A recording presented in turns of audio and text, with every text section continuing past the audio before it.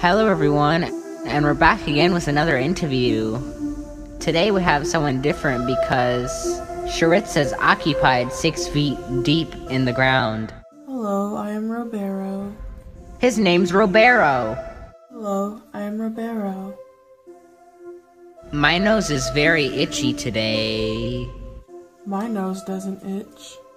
The first question is, what is so special about your hands? Well, I don't think they're very special. I think they're just like any normal human hands, but I do have this great nail polish on.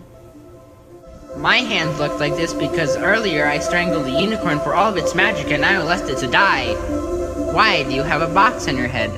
That is a great question. The only reason I wear this box is because my father, tells me this is appropriate for me, even though I tried to tell him this is not normal human trends. Do you have feelings? Of course I have feelings. What kind of question is that?